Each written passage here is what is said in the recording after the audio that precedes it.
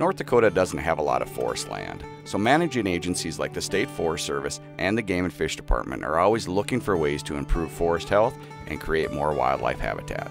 A lot of it is in what we would characterize as a state of decline. There's a lot of aspen stem decay, canker diseases, and it's primarily because there's not a lot of natural disturbances that would cause those stands to regenerate. To improve the aspen stands, the agencies are clearing 2 to 5 acre aspen tracts on state land using a brush cutter mounted to a heavy-duty skid steer. The equipment was purchased by the Game and Fish and the Forest Service through Federal Wildlife Restoration Act funds. And I want to make a point of this because some people don't understand that a clear cut is not necessarily a bad thing. What we're doing is we're mimicking a natural disturbance such as a fire.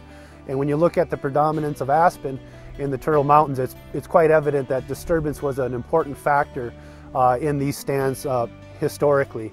Kanga says that mimicking those disturbances will create a mosaic of different age classes of aspen, which will benefit numerous wildlife species.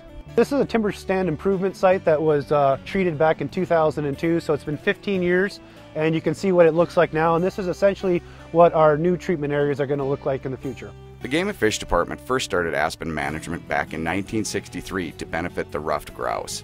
Much of that effort was stalled because contractors were not available to do the work, but now the project has renewed hope.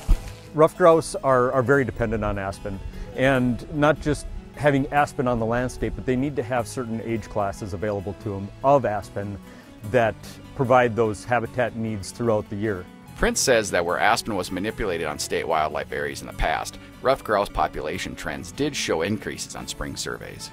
Once the work is completed, the state will have a healthier aspen forest that will benefit not just grouse, but deer and many other woodland wildlife species. This is Mike Anderson in the North Dakota Outdoors.